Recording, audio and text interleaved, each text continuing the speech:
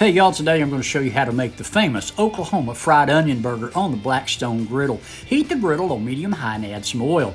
When it's heated up, add your ground chuck balls down yonder and then season generously with kosher salt. Then put on top your thinly sliced onions. I got them that thin by using a mandolin. If you ain't got none of those, just do the best you can.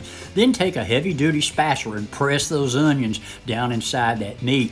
For more simple and delicious recipes, consider clicking that subscribe button yonder under that red arrow to be notified of all new video uploads. Then when you see liquid on the top, it's time to flip.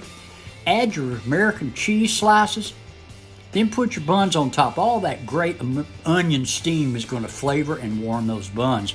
Then just serve it and enjoy. As an option, add mustard and pickles and enjoy it that way. Whichever way you like it, it is one of the tastiest burgers you'll ever eat. I hope y'all give it a try. Thanks so much for stopping by.